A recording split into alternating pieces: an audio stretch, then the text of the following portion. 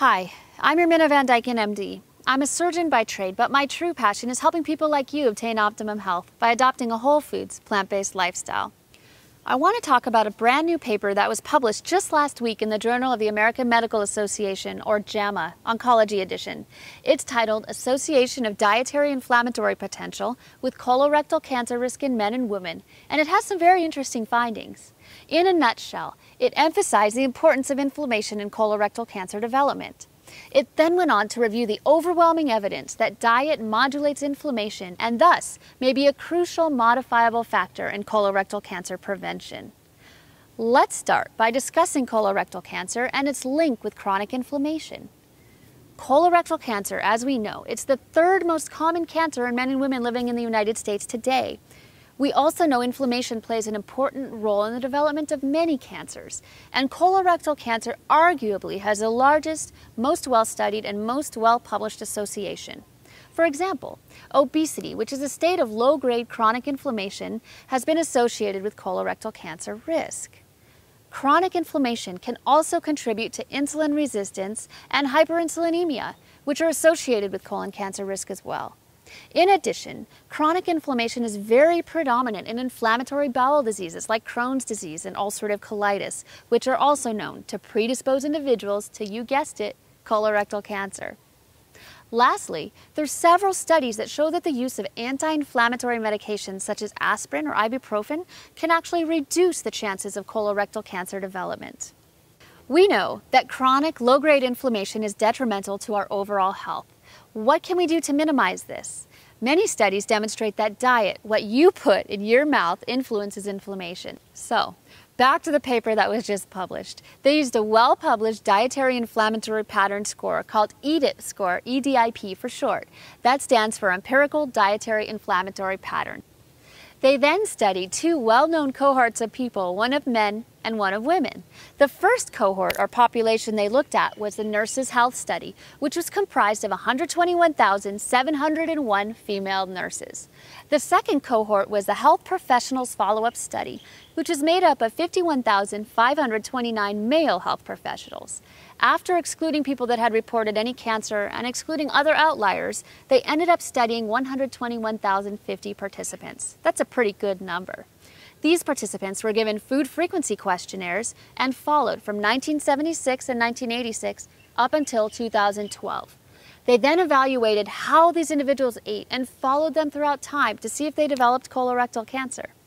So, how exactly did they rate their diets as far as how anti-inflammatory they were? Well, let's take a minute to talk about that EDIP score. This is a score that was created by studying 18 food groups, and determining how inflammatory they were. They determined inflammatory potential by seeing how much they elevated pro-inflammatory markers in your blood, like IL-6 or interleukin-6, TNF-alpha, and CRP.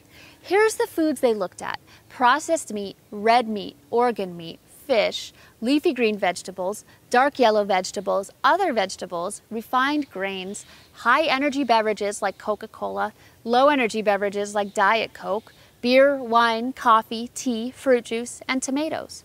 A past study determined the ranking of these foods on a spectrum from most inflammatory to least. Interestingly enough, they found these foods to be anti-inflammatory: tea, coffee, beer, wine, dark vegetables comprising carrots, yellow squash, and sweet potatoes, green leafy vegetables, snacks, fruit juice, and pizza. They explain pizza as being anti-inflammatory because of the large amounts of tomato sauce, which is a good source of lycopene, and we know lycopene is anti-inflammatory. Pro-inflammatory foods, on the other hand, were processed meat, red meat, organ meat, fish. Are you seeing a trend here?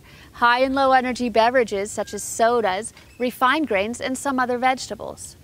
In regards to the present study looking at inflammation in colon cancer, they found that people consuming the most pro-inflammatory diets had a much higher incidence of colorectal cancer.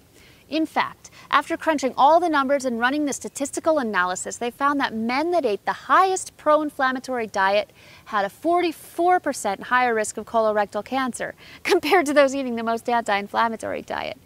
The women kind of showed the same thing, a 22% higher risk of colorectal cancer compared to those eating the most anti-inflammatory diet. Interestingly enough, they also found that people who ate the most pro-inflammatory diet reported lower physical activity, a higher body mass index, and they were more likely to have diabetes. They were also taking in a much lower intake of dietary fiber, dietary calcium, and whole grains. So in summary, this study highlights the fact that eating a pro-inflammatory diet will increase your risk of developing colorectal cancer. It strongly suggests that eating anti-inflammatory foods, such as leafy green vegetables, dark yellow vegetables, and avoiding sugary drinks, as well as meats and fish, will help improve your chances of living a long, healthy life without developing colorectal cancer. So there it is. Short answer, eat more plants. Duh. Thanks for watching. I hope you learned something valuable and applicable to your individual health journey. If you like this video, please give it a thumbs up. If you want to show us some real support, subscribe. We love hearing from you, so please leave a message in the comments below about what you thought about our video. And let us know what videos you want us to do. Let us know what topics you want more information on. Until next time, aloha.